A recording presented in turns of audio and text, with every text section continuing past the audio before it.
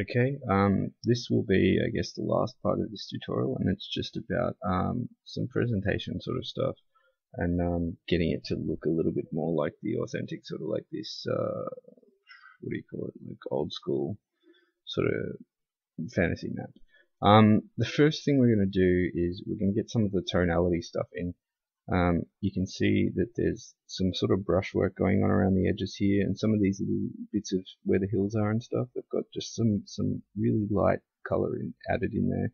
And we're just going to play with some of the levels of things to get it sort of looking nice before we start thinking about overlays. And then finally we'll do a few labels, not too many because you don't need to see a million of those. So the first thing we're going to do is kind of have a go at this green sort of fadey brush stroking around the edges there. I will start by remember last time we had to paint bucket everything, or box out everything in that color from all these different layers that had the river on them. Instead of doing that again, I'm going to turn off our C contour layer, and then I'm just going to use magic wand and go sample all layers. Yeah, so that'll pick every layer, and if we click that, it's just going to grab all of that C color. But the other way you can do that is go select color range, and then this dialog will come up, and you can just color pick the C. You can see down here what it's actually selecting in some of that. If you turn it up, it'll select more. That's basically how much it tolerates a change in color. So I'll turn that down to that, let's say. Okay, so now I've got that selected. I'm going to go ahead and actually I'm going to put it all the way on the top because I think those little mouths of the river are right up above everything else. So on top of all of that, I'm going to make a new layer, and then I'm going to go layer mask, reveal selection. Okay, so now I've got a layer mask where what we had selected is the only stuff we can paint on. So we're going to say C tones, right? And then what we'll do is on this layer, so again, even if we paint bucket that whole layer, all it's going to paint on is the stuff that's actually on the C. Now we're going to pick like a darker sort of green, like over here somewhere. Try and keep it a little bit saturated because that kind of keeps some life in your work. And then pick a brush that kind of feels decent and brushy. Set it to a low opacity and just sort of have a bit of a mess around with painting around these edges and stuff. You might want to it might be an easier thing to do to start off by putting a layer on there, a layer style on there, where it's like inner glow actually is the good one. If you put an inner glow on this, you might be able to get get that color that you want. Yeah, and then size, distance, no distance. Oh, that's an inner shadow. Sorry, inner glow. I'm a dummy. So yeah, just pick your green or whatever, and you can get a bit of a head start. Turn that to normal, not screen. Get a bit of a head start on that stuff.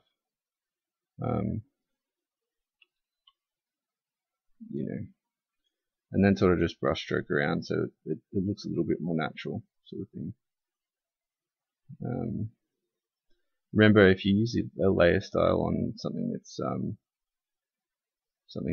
got a mask on it, right? Like a layer mask. Oh geez, I've actually just moved it over a little bit. Just go to history and go back. If you use a layer effect on something that's got a layer mask on it, it will respect the layer mask. It will, because all the land is masked off. It's creating the glow around the landmass. Okay, so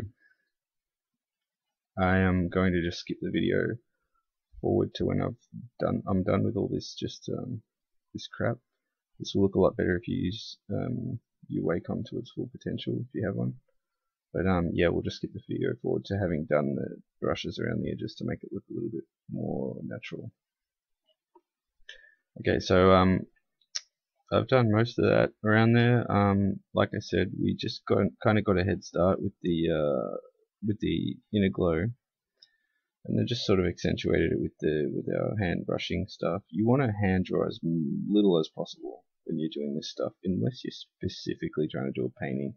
If you're just trying to get an idea conveyed, just do as little manual work as you can. Try and use dirty tricks wherever possible, which if you've been in any of our Melbourne workshops, you would have heard us say before already. You can see I've sort of taken the same approach, like of painting things over the edge, just to sort of suggest something else is going on over there. At the end, you might want to grab your smudge brush with another sort of interesting shaped brush and just smudge some of them so that they don't look so, square bordered or whatever. And get a little bit of, just unevenness happening in them and make them look a little bit more. You might want to turn it up to get some more sort of scrubby looking stuff just to finish it up. I mean, this isn't going to look amazing. You guys will spend more time on this if you do anything like this. This basic principle will apply to any kind of painting you want to try and do. You can smudge it up to sort of make it look a little bit more legit. Especially if you're starting off with some photos, or smudging photos is a really easy way to make something look sort of like a painting. Just grab some photo overlays and go crazy with the smudge tool, because it looks kind of like, I mean, you can see when you zoom in, it looks kind of like you're painting anyway.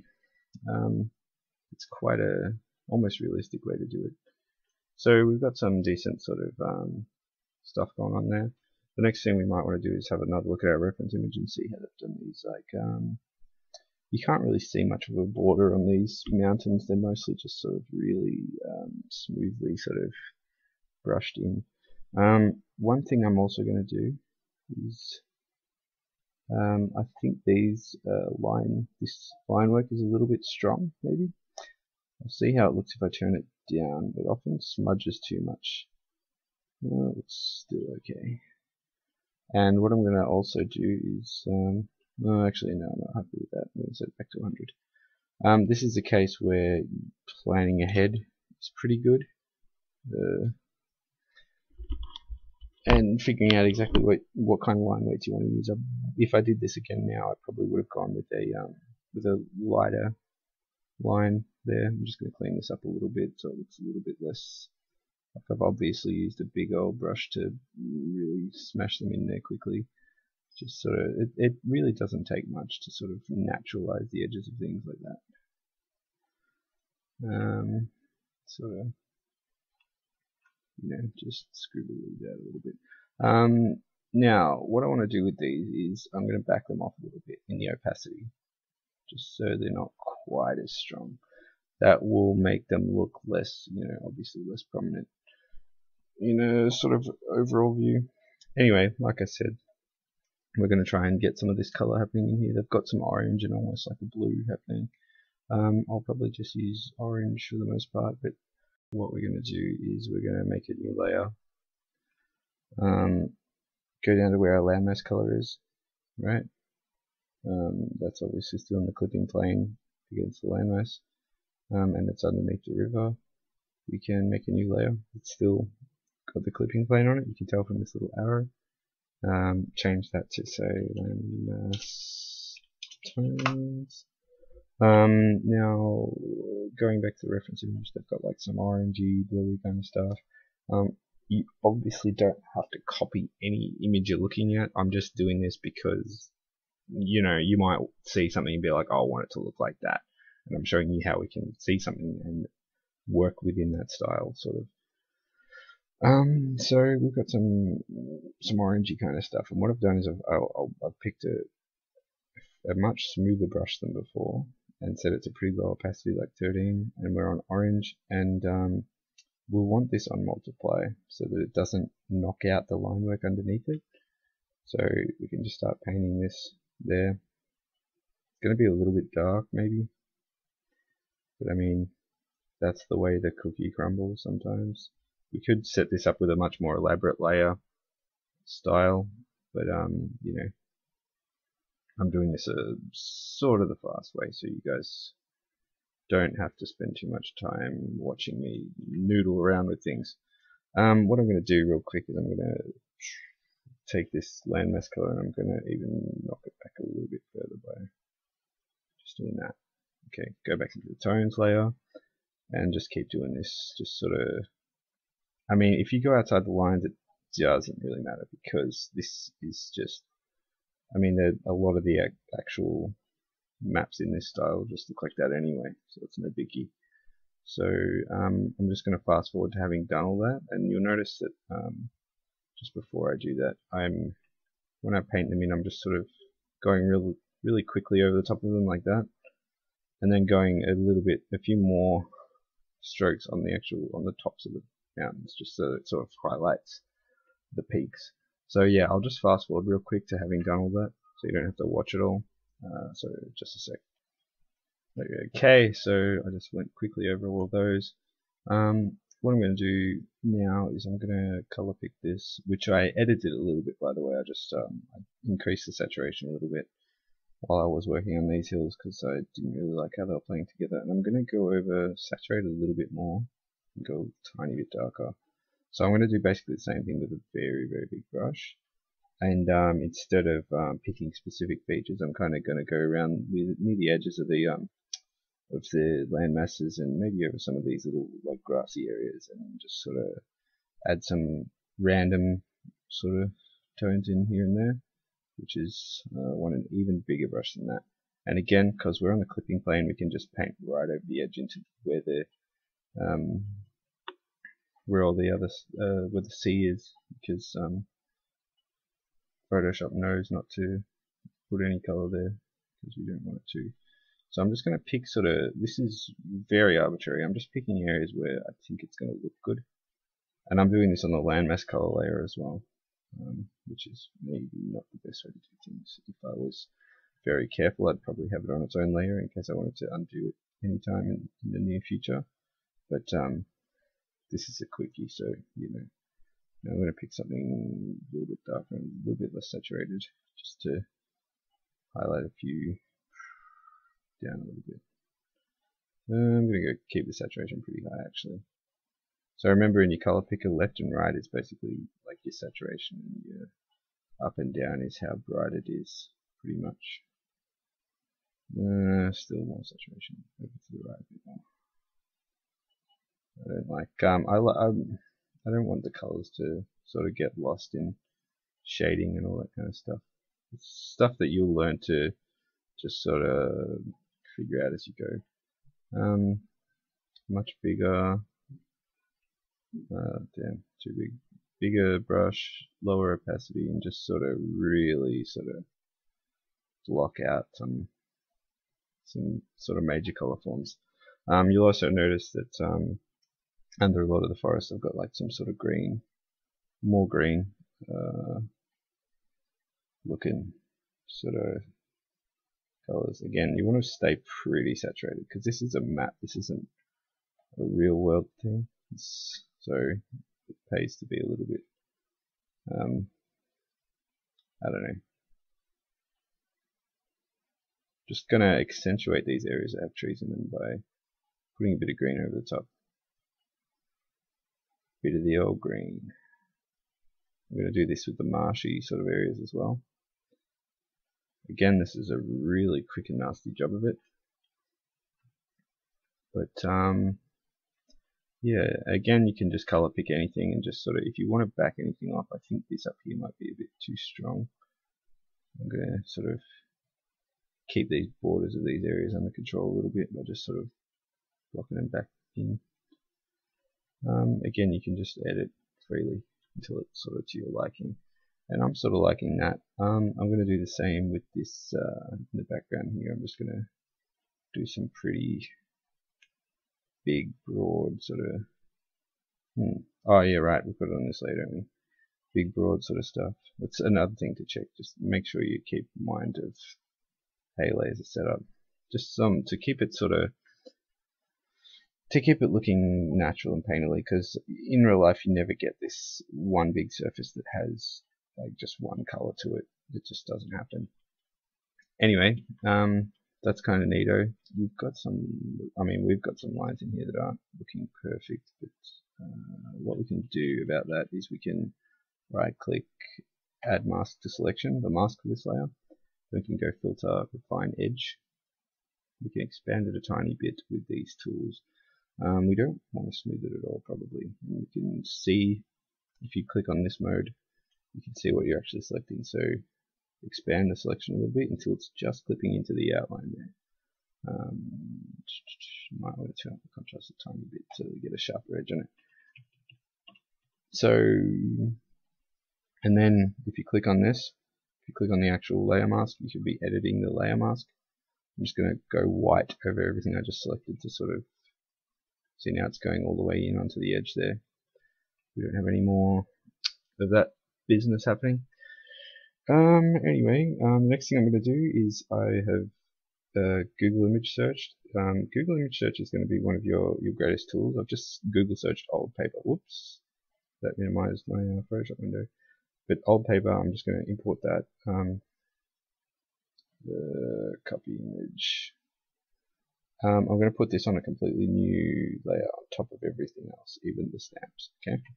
So now I've got this image in here. I'm going to just scale it a bunch. Okay. And then just go overlay. Not totally liking that, but we can should be desaturated a little bit, right? And it's actually quite light as well. So we're going to go into levels, and we can play with these levels to sort of get it down to a manageable situation going on here. That's looking sort of okay. I think I want to desaturate even a bit more. That's kind of neato. So it's got this paper overlay straight up. And then what I've done for, actually this is actually looking quite saturated now. I might, this is the C layer, I guess. I'm going to go a little bit more into yellowy tones maybe, and desaturate a tiny bit, just to keep it how I personally want it to look. It usually just comes down to taste. So okay, another thing, we're going to do some text. It's not going to look exactly like this because obviously they've got their own handwritten font or whatever. But when you're looking at maps and how they're sort of put together, or anything really, just pay mind to little sort of motifs, which is a repeated theme. One of these is they love doing sort of bowed text on an angle. You can do that very easily in Photoshop, and it instantly sort of gives that feel of, like, you know, old Tolkien fantasy stuff. So, okay, I want this to look like it's on the paper, so it's going to go underneath the paper layer. So I'm going to make a group for text, call it text. And what I've done for this text is I've literally just gone to a free font site and just grabbed one of these free fonts. I can't remember exactly which one. Actually, I can. It's called Aniron. Okay. If you don't know how to install a font, you just open the TTF file. It'll come up like this. Oh man. Recording at 720p is interesting because you get these massive windows. Just hit install. I'm assuming you can do this on your Alienwares. If you're using the MSIs in the class, maybe not, but that's all good. Anyway, it's installed now. Get your text tool. I guess set it to black. What was it called again? Aniron. There we go. And this is basically a rip-off of the Lord of the Rings font. Let's make up a place name. We'll call it Compton, because, you know, NWA. Sorry. Once you've got your text, there's this little icon here. It's literally a T with a bow under it. So we can, it's very easy to remember that you're going to be bowing your text that way. Arc, arch, maybe arc. Yeah, arc is better. Okay, you can pick exactly how much you want to bow it. Whether you want to go down that way. You can pick how distorted you want it to be in that direction. Also this, you can pick if you want it to be sort of biased in either direction. It's almost like the tools you get with projectors and stuff. Okay, so I'm going to just quickly rasterize that. You wouldn't always do that. That's not always great. But, I'm just going to decide the Compton's over here. I'm going to rotate that a little bit. Okay, apply. Now, black is kind of cool, but what I'm going to do is I'm going to turn on preserve transparency. Do that over in white. Give it a stroke outline. Simple stuff that you should know pretty well by now. Just go right ahead with that. Although some of the text is comes up in different colors, I guess. I'm going to make it 2. So I'm going to maybe make it red. Yeah, I might as well go red. Don't want to choose a perfect red, so to speak. Nah, actually I like white better. Whatever. You'll make decisions like that all the time. And because it's on top of all the other stuff, it's going to, go over this kind of stuff, and it's all going to blend properly, and this is still going to be over the top. Come to think of it, actually, I'm just going to turn that off and set it to black. Screw it, I'll just stick with black map text for now, so it's nice and readable. Readable is a really important one, especially for maps. Let's say Long Beach. That's where Snoop Dogg is from. Again, you don't. I won't rasterize this one because I don't have to be silly about it, do I? That can be Long Beach because it's probably literally a beach.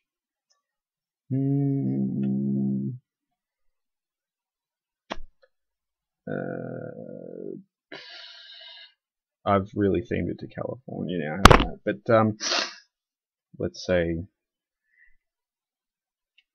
bad place, because I can't be bothered thinking up more Cali places, more West Coast USA areas. Doesn't always have to be Bode, obviously, but I'm just giving you an example of really trying to nail the same feel. I'm going to decapitalize that just for the sake of it not being too. And again, rotating this text is another thing that they very, very often do.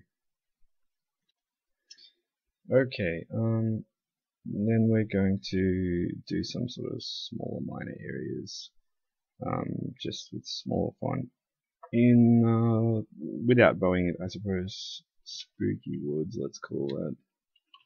You might want to capitalize.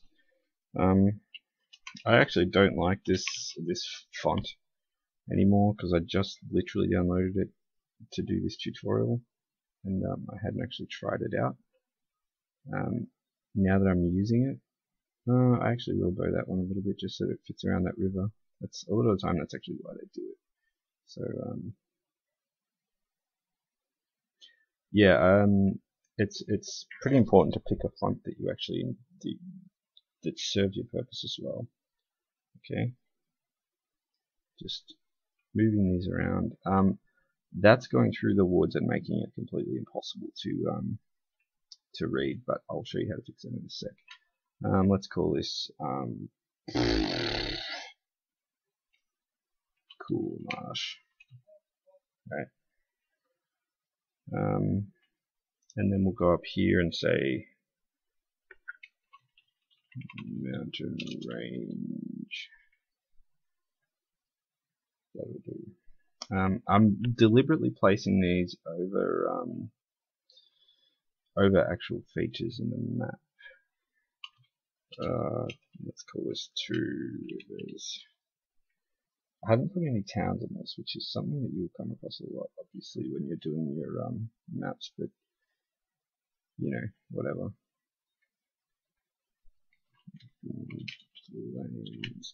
Yeah, like I said, I'm putting most of these over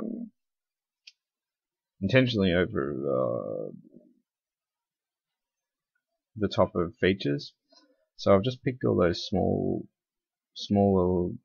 headings and I've rasterized them. Now I'm going to merge layers, Control A, into one. Okay, so they're all on the one layer. And then what I'm going to do is I'm going to control click that layer, which creates a selection out of it. Okay. Now we're going to go refine selection again, refine edge under select. Now we want to expand it, maybe smooth it a little bit. It's not actually expanding it as much as I want. You can get more out of it if you go select, modify, expand, and let's say it'll come up and ask you how many pixels. Let's say 8. Yes, that's enough for me. And then we're going to refine it just to make sure it's nice and smooth. Smooth it out a little bit, feather it maybe a tiny bit. Don't expand it so much. Okay, you can see what we've got selected there. Okay, that's our selection now. And just now we've got, oh, I missed out on Spooky Woods. Should have known. Yeah, I'll just do that again really quick. Always double check that kind of thing like that, especially if you're a moron like I am. Expand, just in case you missed it. We set it to 7 that time just for fun. Refine edge. Okay, we've got that selection again, and it's based on the text, but it's just expanded out a little bit. So now what we're going to do is we're going to go through and just, we've got tree stamps and stuff. Got our stamped out trees. Delete those. Delete the mountain data that's in there. Oh well, ideally, actually, don't delete. That was really silly of me. I'm going to go and mask them. Layer mask. Hide selection. Layer mask. Why is it hiding that? Oh, sorry, because it got rid of it. Add mask to selection to pick it again. Layer mask, hide selection. No. Layer mask, reveal selection. Okay, we got there, didn't we? Okay, I'm going to select that again. And then we're going to go down here where our marshy stuff is. Yeah, that's the one. Layer mask, reveal selection. So that's literally just masked out those areas so they can be read properly. Right? Just got a nice little border around all those. So I'm going to consider that fairly done. My housemates are yelling out. I hope that's not coming through too much. Right at the very end, I mean, if we take a look at this, the levels are all different, and we can go layer, new adjustment layer, levels, and we'll just we'll set this to whatever feels right. I mean, you can add some more contrast to it this way if you want, and this can really, especially if you actually use it to knock out some of the values, can look quite interesting. Let's just say that's enough the way it is there. Okay, so that's our adjustment layer, and it's on its own layer, so you can turn it on and off anytime. Once you're done with that, you might want to, we can play with the saturation, all that kind of stuff. Let's say that, and go down here, and I'll say replace color on this one because I want to just desaturate just that green there because it's gotten a little bit too out of control now. The levels edited it. No, actually no, it's not on that layer, is it? It's on this layer. Very silly. You can see what it's picking there. It's kind of like select by color. Oh man, that's not what I wanted at all. That. I don't want it too dark. I don't want it too saturated either. Come on, you bastard.